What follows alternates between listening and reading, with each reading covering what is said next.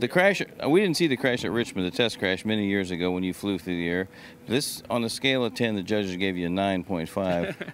Good landing, too, because I think the landing, seriously, was pretty soft considering everything that happened. It was very smooth. I have to say I was expecting to be a big one, especially that I had experienced it before and know when you're upside down, it's never smooth landing. And my guys were actually joking around that, because I thought it was pretty good seeing the images. It would be a 10, at least a 10.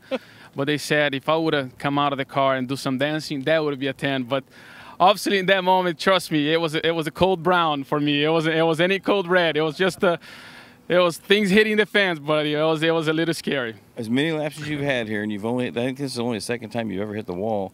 You have no chance to react. You just took your hands off the wheel and braced. I mean, it happened that fast. Yeah, in this scenario, I think the instinct of experience it just comes out. And unfortunately, you know, it was really unexpected. I believe it's a combination of a lot of things. Like I said, with the new air kit, you're trying things in the car that trying to go fast. And unfortunately, it wasn't.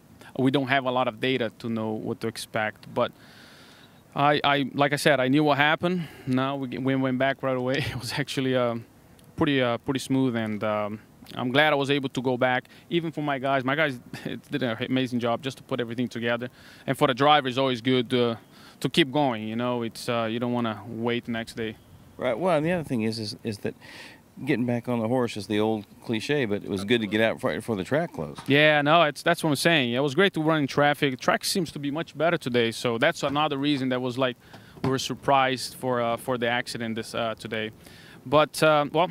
It's done. It's turned the page and we move on. Mario saw it and he said, that wasn't that bad. He goes, kid only flipped once and he side flipped 4 or 5 times. I respect those guys, I tell you that. But hey, I don't want to beat anybody in this record, trust me. We're just glad you're okay. Thank you. Going for number 4, Helio Castroneves, Rob Miller, thanks for watching RACER TV.